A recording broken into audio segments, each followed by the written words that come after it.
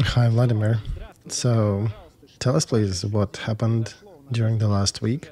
We have several topics we've been monitoring pretty closely: oil refineries, Russian military, inflation.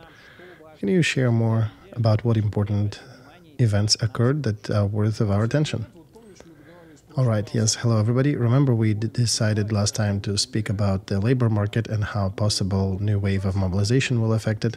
We'll touch on that a bit later today, but I wanted to start with gasoline because we have new data coming from Russia that indeed these attacks of Ukrainian drones on their refineries are affecting the market very notably. Compared to the end of February, the weekly production of gasoline went down by 150,000 tons to about 755,000 tons per week. So it's about 17% decline. Right, that's significant indeed. The number was rather hot during the week, and many analysts already chimed in on that. And there are several conclusions coming out of it. Look, several successful attacks, how vulnerable the industry is. Several successful attacks already cause about a fifth of Russian oil refineries go offline. That tells that if this war against oil refineries will continue, I think it's more important not what already happened during these weeks of March, but how it will unfold further. If this effort continues, if the trend continues, then it would mean that a third or maybe 40%, or maybe they can even get to 50% of getting Russian gasoline off the market. And that would imply a full-scale catastrophe for the fuel market of Russia. Because right now they're supporting themselves by prohibiting exports, and there is more information coming out that they're actively importing gasoline from Belarus.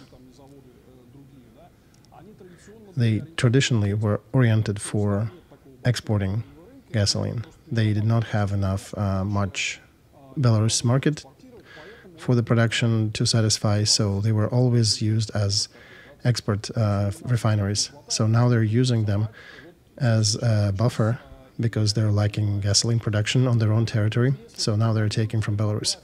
But it's an interesting point here, and correct me if I'm wrong, if you see it differently, but I see that in the recent days, these attacks of UAVs on oil refineries have ceased.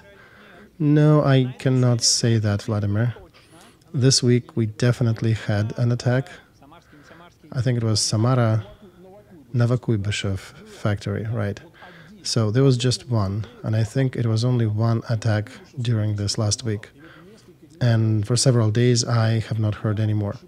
And I may be wrong, but there is an interesting fork here that if they leave it as is, then willy-nilly Russian companies and Russian authorities will find ways to deal with it.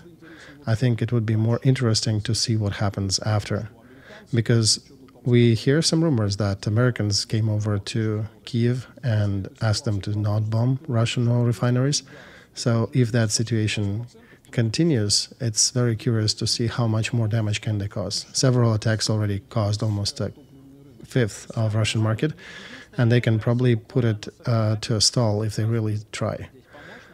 Right, I think Putin is really hoping that the United States might help somehow. But Vladimir Zelensky, by the way, recently came out in his interview and said that United States are not pleased with this tactics of Ukraine, but he also acknowledged that, well, so what, because Ukraine still needs to exist and needs to fight back.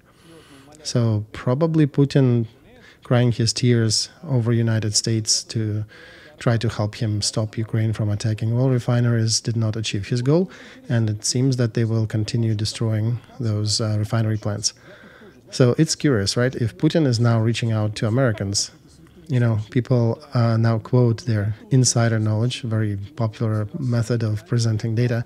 I actually do have insider in Russia in many industries, and they are saying that in many of these hits that were executed, the results were so serious and severe that there are no easy ways to replace damaged equipment.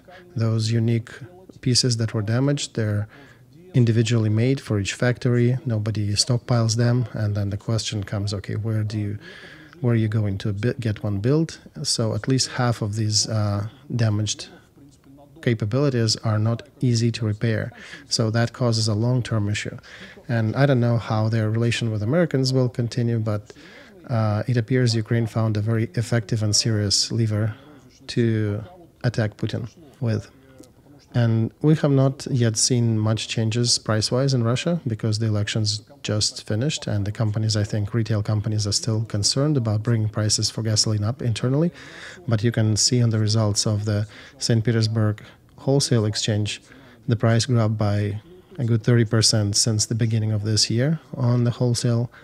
And it's physically impossible that they will maintain retail price at the current levels. And I already have about 15 different messages from different regions of Russia that gasoline is already rising over the last few days. It came up for a ruble or two in Kostroma and Volgograd regions. But this is just in some areas, not everywhere. So we're waiting for the next round of Russian stat data to come out. I think it'll be sometime middle this week.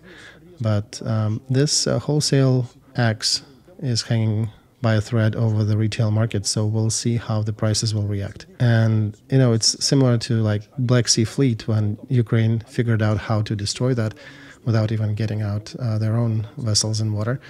They found another story where they can grab Putin by the balls, and it definitely affects market very seriously. The next favorite topic of ours is inflation. We're going back to the favorite rubric, there are no miracles. Pre-election pause is over, and the weekly and daily and annual inflation is going up.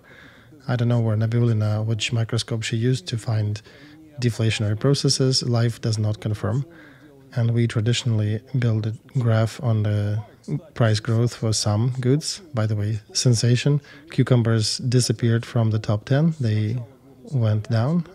They're still costing more than the beginning of the year, but now it's only by 4.5%. Remember, in February, they were like 30% over. Yeah, so Putin prevailed over the cucumbers. Indeed, he did. And we're just bad-mouthing him here, right?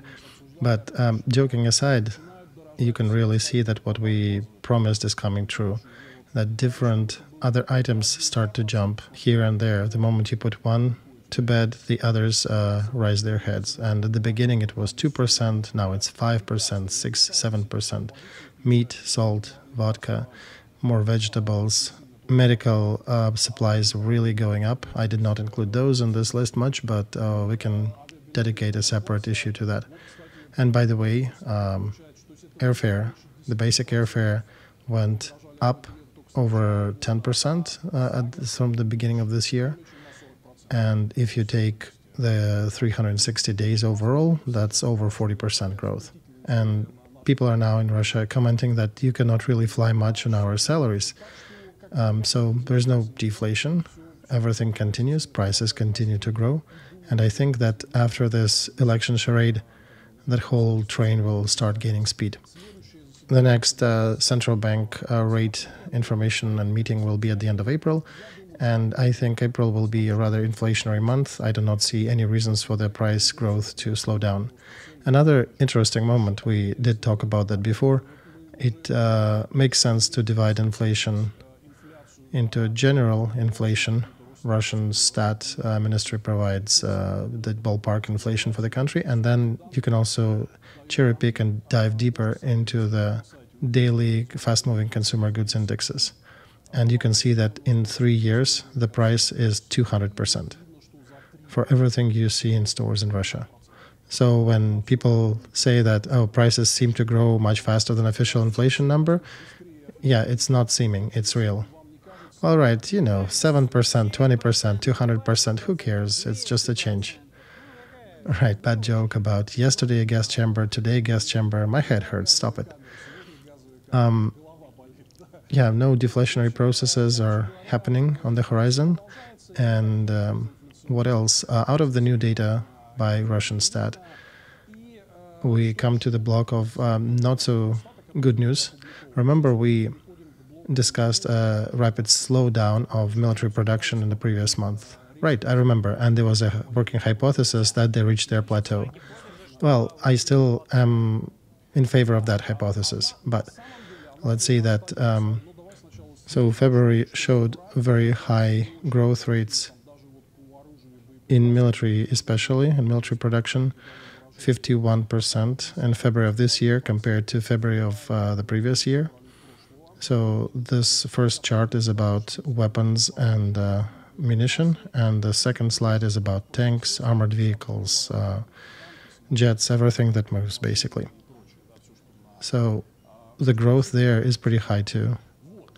And it means that by compared to February of 22, when it was so-called base level of production, now they've achieved 200% growth on both of the slides. So they doubled their production. This is true. Now the question in this situation, is it a temporary blip, or indeed did the Russian military complex return back to its growth? I think we'll see that in the next few months, and this is an important topic that deserves our attention. But my current version, my current hypothesis, is that it looks like they were just finishing and completing certain orders that were, to a degree, assembled over time, and this is just their final completion that they're reporting now. But they have not sped up and enhanced their production capability, because the information I'm getting, their production lines were not doubled. So you're implying that this is just, they've been building something for too long and finally they have launched it, right? They have produced something that they were producing. Right, it could be a cyclical production. It still is a hypothesis. I guess you and I will be verifying it in our further streams. But since I do know quite a bit about our military industry in Russia, I think this was just a prolonged story. Because the previous months there was not much delivered, exactly because they delivered in February. I'm suspecting, and this may be a good scenario, when they just take a lot of time to produce certain deliverables, and that's why the previous couple months were slow, and then in February they finally delivered. There is also a probable scenario of less favor for us, but we'll continue researching that. But again, I'm seeing what is happening on the ground. I know that they're working 3 shifts already. They're fully loaded at 100% capacity. They did not build any new factories, and they have big issues with bringing equipment and materials and supplies for the current production. So I'm still the proponent of the theory that they have big issues growing it further. But one has to acknowledge that February numbers are looking good for Putin. That growth of munitions and arms and military vehicles production was impressive in February. And of course, there are a lot of questions in relation to that, because a ton of Russian production depends on the Western components. For example, Wall Street Journal wrote an article this week that all nitrocellulose that is needed to produce powder, practically 100% of that is being imported from Europe and the United States through some Turkish company. Russia is not producing enough of that nitrocellulose. China is also not producing it in big quantities. So, by the way, Europe itself and manufacturers of arms in Europe actually run into a shortage of that item, and it results in price growth in European market. So it's not only going to Russia, but it is also affecting prices for European manufacturers. This is horrible. Right.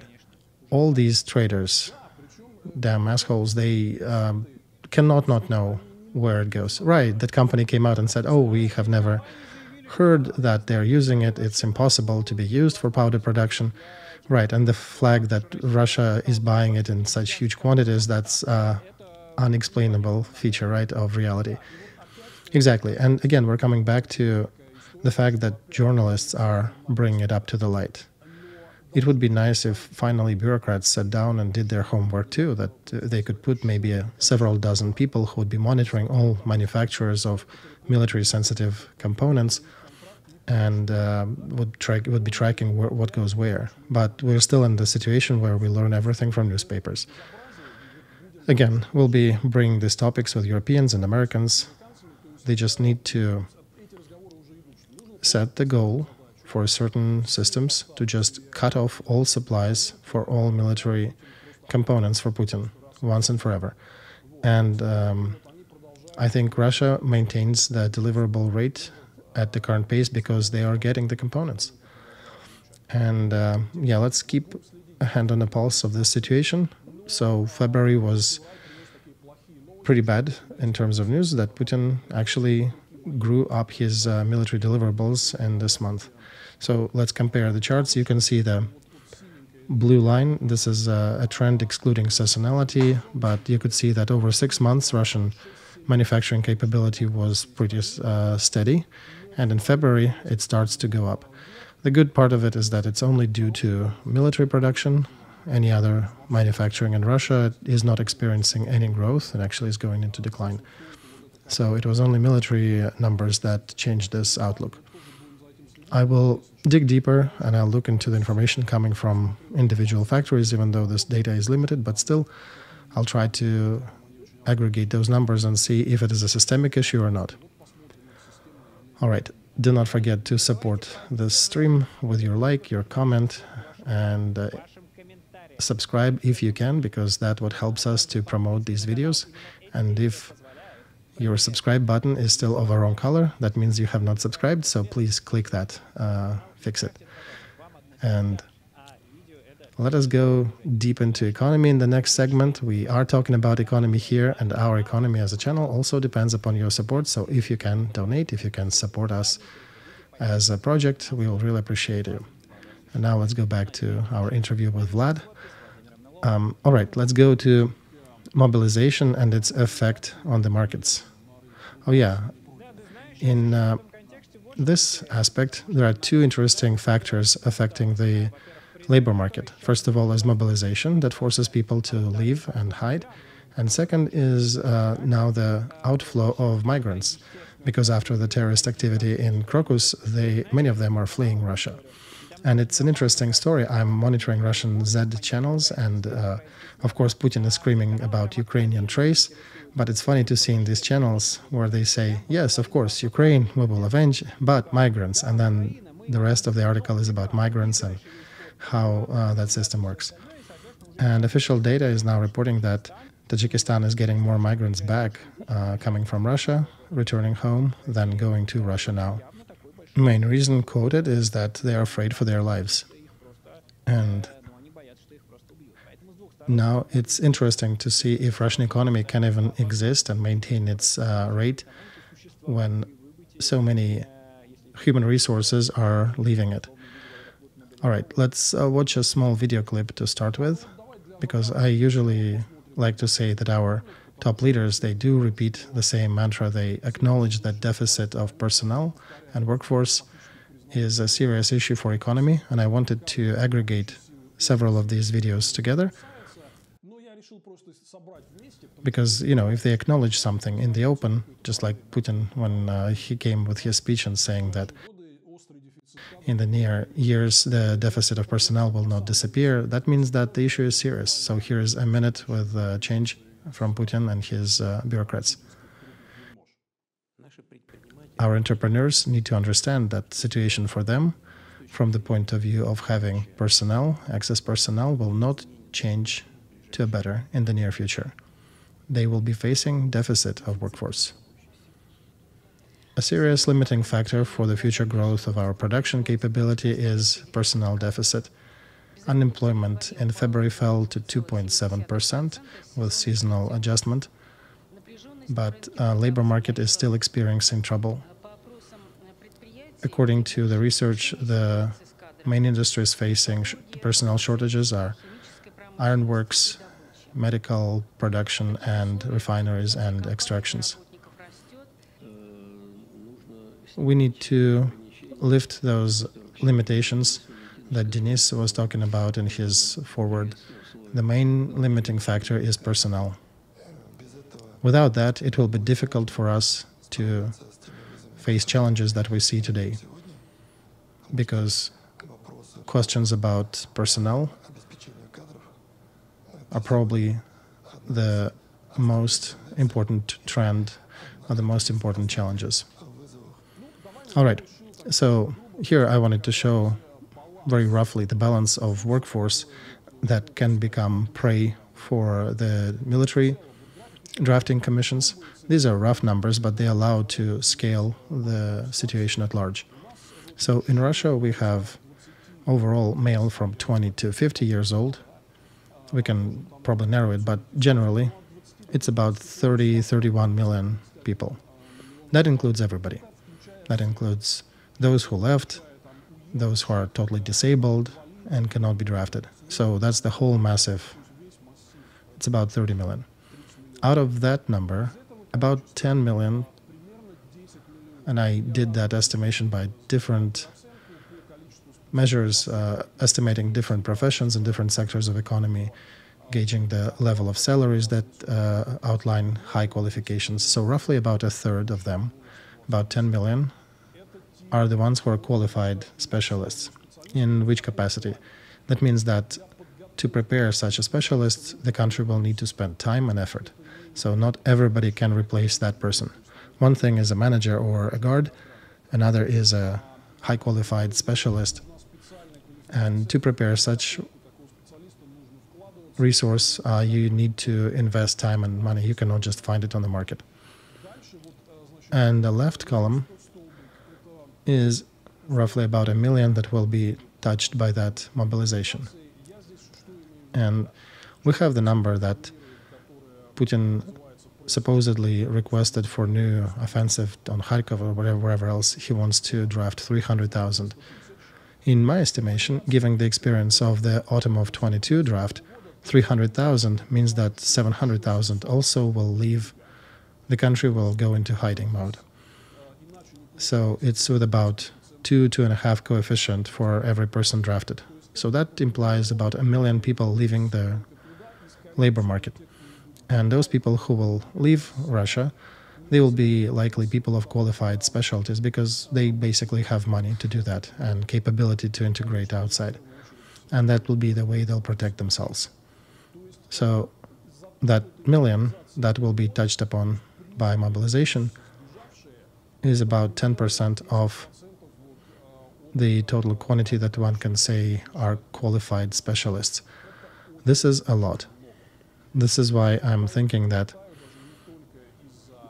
Putin is not only afraid of public opinion, but this is one of the main problems why they're so delicately trying to approach this new wave of mobilization, because it will definitely affect the labor market, which is already hurting. Therefore, if you look at just press articles and the research by different headhunting agencies and recruiting agencies, on all parameters, the situation is very difficult. Gaidar Institute is outlining that at least half of the companies are talking about personnel deficit. Yakov and Partners is saying that it is a record ever high, 1,200,000 unclosed and still open vacancies in different companies. They're expecting that number to grow up to 3 million in the near time. And all these job sites, Avito Work, Headhunter, etc., they are doing research in different specialties and they're outlining that the deficit is horrible. The worst one so far is in logistics. It finds interesting reflections in regional transit and regional bus transportation. They don't have enough drivers because many of them went to the occupied territories because Putin's government is paying higher salaries for work on those territories. It may not be directly related to military, but a lot of drivers go to work and accept contracts in the occupied territories. And I have enough contacts in logistic companies who are basically complaining that a third of their vehicles are dormant now because they don't have drivers. And in the same military industry, Mantarov said that 16,000 was the deficit of specialists in military production complex. Then people there liking to enhance their production capabilities. So highly qualified specialists. Regardless of what angle you take, situation is very difficult. It already affects a half of Russian companies. They have millions of open job vacancies. And another factor that we have discussed with you is that business has a very low margin in the current condition. From all this trade through Asia, they don't get enough profit to develop and to exist. Ross Business Consulting is indicating that the capability to grow salaries are done. They have reached their maximum and there is nowhere else to take money from. and the job market is stale in regards of offers as well. So they cannot regulate that with more money. And now the problem is not just finding those 300,000 for new mobilization. The problem is that the moment they announce it, it means that more people will start looking for ways out. So whenever you say 300,000, you generally have to keep 1 million in mind. And that will be a serious number for the job market. And most of those who will try to leave Russia and to hide from mobilization are those people of qualified professions, those high qualified specialists where the situation is already dire, where the vacancies are abundant already. And another factor that needs attention is deferments and postponements. So Minister of Defense acknowledged that they issued deferments for 830,000 people, that they are not to be drafted for this current operation. And they gave some data about which professions got those deferments. Were mostly IT professions and financial market professions, financial industry.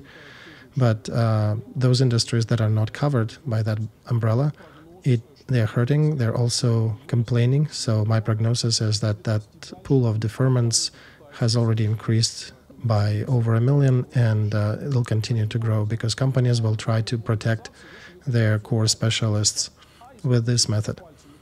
That's why when people say, well, when Putin just clicks his fingers, they'll find those 300,000 and they will go fight. Nothing like that. This will be a colossal strike on the economy, on the job market, and with all the current metrics, it'll probably throw it into a cataclysmic situation. And it likely will kick out 10 additional % of highly qualified experts from the system. And I don't know how it will fare, how it will survive it. That's why I think they are not too much in a hurry. They will probably try to distribute those drafting quotas through the companies. So the companies will have to find those specialists who are less needed to be sent to the front instead of announcing the overall drafting and mobilizations that will cause some panic and people fleeing the country. So you think they'll be doing it in a covert way? Exactly. Covert strategy is probably best for them right now. And you did mention that migrants are leaving the country, right? Now we'll also have the outflow of Russians themselves leaving their Russia proper. And that's a normal human reaction when you're faced with mortal danger of being killed in some stupid war, then yeah, they'll be running. So Putin cannot really easily conduct this mobilization, and I think that picture is one of the main holding factor that explains why they're slow walking it. Because for the labor market, it will be a colossal blow. Tell me, please, from the economic point of view, how they attract people there, or at least try to, by extra payments, higher salaries, and in regions there's always a race. They actually reached in Moscow region about 1 million rubles, a single-time payment when you sign a contract with army, and that keeps growing. So it probably affects inflation somehow, and it's understandable they need money to do that. How big of the money are we talking about? Does it affect budget at large? No, it doesn't, Michael, because comparatively speaking, 80% of military budget goes to manufacturing capability. So these payments, yeah, it looks like a lot per person, but if you multiply it, it perhaps will get to hundreds of billions of rubles, and they do have that money. They have budgeted for that. So the main component in the military budget is still not salaries. Those salaries are 20% tops, roughly speaking. The rest is military production and production of military equipment and ammunitions. And this is where the hurting point is. When they run out of money, that they will stop payments for those contracts. They might have issues with manufacturing, but they will find money to make these payments to get the recruits to the front. And there was another theory that was surfaced this week that somehow affects economy in a positive fashion, these payments. This affects only a very small segment of economy. Maybe 100,000 of people get that effect. So if to compare that, for example, your whole village was drafted and they got some money, and all of a sudden one village got money, right? And then there are dozens of other villages around. So that's how you can see it. You can actually see it in some small enclaves. You can see that this money pay effect, but at large, in the scale of large economy, that doesn't affect things. This is like a drop in the ocean, and it does nothing for economic growth at large. And the fact that business expenses for salaries are growing because they have to find heads, right, that counterbalances. So that eats that money, approximately how much money they inject into economy by these payments, and I suspect it's even less than what business has to spend in order to find personnel to resolve their problems.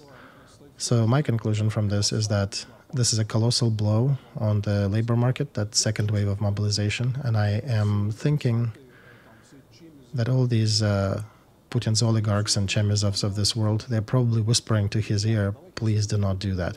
If you need more soldiers, let's find some compromising way to do that. And they will be still drafting, of course. They need life force in the front. But I think the compromise would be going through quotas in companies instead of announcing that big panicky overall mobilization. Oh yeah, that's exactly, I think, what they're doing. Right, I hope, Michael, I explained that picture detailed enough that you asked me last time to find more data on. What else? Deprivatization topic. Right, this is a deprivatization, perhaps not so exciting as many other aspects, but for me, it definitely poses a lot of interest. Because people were talking about cancellations of privatization results. Sure, here you go. But there is a nuance, as they like to say. Right, and the freshest episode of that, and we'll have more of these episodes coming, because it apparently becomes an option now that, hey, it's a fire sale, so you can cut, steal, rob, do whatever. So this week they're stealing a company, Magfa, from a governor of Chelyabinsk region, Yurevich. He used to be a friend of Surkov, one of the Putin's closer circle people. And here Putin says on one of his messages that there'll be no deprivatizations. But here, right after that, federal prosecutor comes out and says, yeah, we got it for about 1 trillion rubles worth. And we have confiscated assets for that amount from several companies. And Magfa is one of the bigger ones about it. So they basically grabbed, I think that's what's happening. They grabbed the RBC rating 500, and they're going through that rating and checking which company is not belonging to the top level of oligarchs close to Putin. If it is some Antipov or Yurevich, we don't know these fellas, so let's go appropriate it. And that's what I think is going to happen to all the companies and the owners who are not directly related to large Putin clans. I think at the end of it, perhaps not directly, but through some intermediaries, but the end beneficiaries of this process would be exactly those big players close to Putin who are acting through different systems now. Ordered by Chemizov, something was taken away, or maybe Kiriyenko ordered Rosatom and some other structures to take away other companies. But at the end, we will have an economy that is being owned by 8 to 15 number of families that are close to Putin's inner circle. And every random private owner who is not part of that system will lose his business and lose his property. And I once again reviewed the meeting of Russian Chamber of Industrialists, where they're whining about having a chance to go back to the paradigm of 10 years ago. And what paradigm are you talking about, guys? They're revoking privatization rules from back in the mid-90s, right? We're in the field where there are no rules anymore left. So the remaining owners, I don't think their party membership in Putin's Russia will be able to buy them some safety. The vultures are out and they're hunting. And the funny part is that these industrialists that are whining, they're absolutely loyal to Putin's power. So there's no reason to suspect them in anything. It's just inner circle really needs money and they want resources. So that's what they're doing. And I will not be original here. Basically, imagine you're a businessman, right? You made some money in Russia and you're thinking, you have a dilemma whether to export this money or to invest them somewhere and build, I don't know, a chicken factory or something that will at some point raise attention of Dima Patrushev, the son of Patrushev. So that moment will probably just inspire more private money to flee Russia, to leave it in any fashion possible. And on the backdrop of these news, Putin's appeal in his recent speeches for investments, it just looks hypocritical. I think Vladimir now will have a bunch of grifters who would quickly create a company for some grant or some federal money that are being sent to, let's say, Belgorod for some repairs, get the grant, turn it into cash, and leave the country, right? I think that schema will be most popular. And all these federal monies that are being dedicated to certain repairs and other maintenance will probably end up in the pockets of some grifters, just simply because you cannot do any other kind of business in Russia effectively. It will be interesting to see what will happen with Alpha Group, with Galitsky assets. Not Magnitsky, sorry, I misspoke. Unfortunately, Putin has executed Magnitsky in prison a few years ago. So I'm thinking that a few years from now, all the big players, when they'll run out of these companies to appropriate, they will start devouring each other, and that'll be quite a bloodbath. Right, Michael, I think Alpha and the other big players in some fashion will be picked up by big oligarchs, by the Putin's inner circle. So behind Magnit, there is Lavrov and his relatives. Alpha Bank is also now related to VTB, Foreign Export Bank of Russia, which is also connected to Putin. So I think they'll find ways to some agreements. Perhaps they will avoid shooting and all the excesses of 90s, but they will definitely go through some reallocation. Well, it's not really a choice, Vlad, when, sell it to me or else. Of course, right, there'll be some of this blackmail, but I think they will give relatively okay prices to Friedman and the like, so they could leave their businesses for Putin's really close circle. And sorry about my cat, he is jumping around and affecting my lighting in the studio. So everything will essentially be owned by several big oligarchs, several big family groups that will control everything, including the very last village store somewhere deep in rural Russia. And we're moving to some sort of oligarch-managed Soviet-type economy where everything will be not transparent, very corrupt, and they will be getting government subsidies for different projects and will probably be capitalizing 70 or 80% into cash and then withdrawing it from Russia to some safe haven outside in Singapore or someplace else. And they're talking about needing investments to grow somewhere, but their behavior they're currently expressing, this is the behavior of a mad person. You cannot, this is not a climate to invest things in. Right, I think the last option they have will be just to shake everybody to get more money. Exactly, Michael. They will probably increase taxation to make sure they take money as much as they can, and the government will be taking money from people and finding ways to invest it wherever they see fit or to patch holes. So kind of going back to USSR type financial management. As we're talking about ruble, in this end of March week, it didn't fortify itself, so we'll be expecting for the future rate. I know some people were expecting that right after the 17th of March, the ruble will drop down immediately. No, it's not related to the 17th of March. I think it's more related to the 30th of April milestone and the rule about a mandatory sale of currency profits. And I know central bank is against of continuing a certain leniency for other companies so they do not have to sell, but that's one of the levers they can use to prevent ruble from falling down. Oil had fortified itself a little bit last week, and Brent reached $87 a barrel. I think this will likely support Putin's budget in some degree.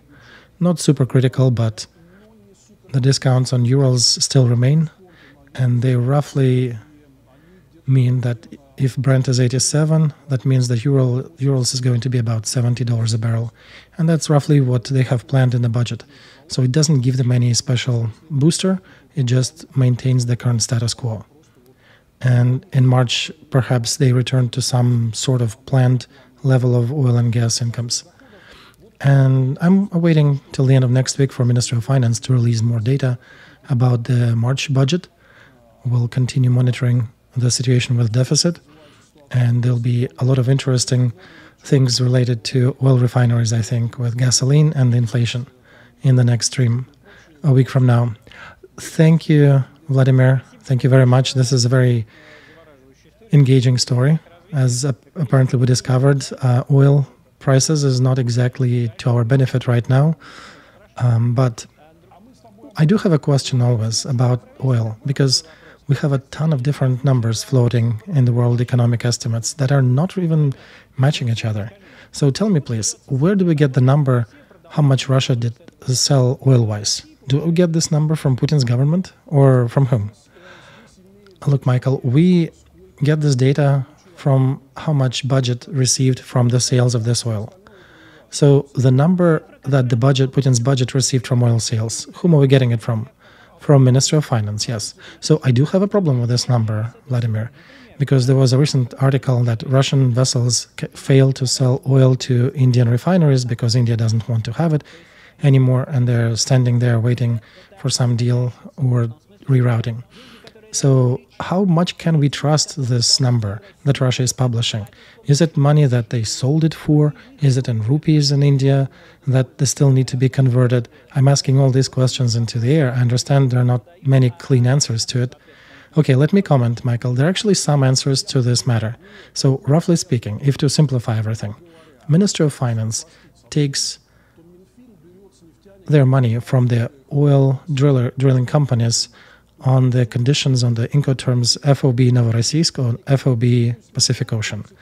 And then the oil companies get into the trap because they have to pay money and then they have to find ways to sell it.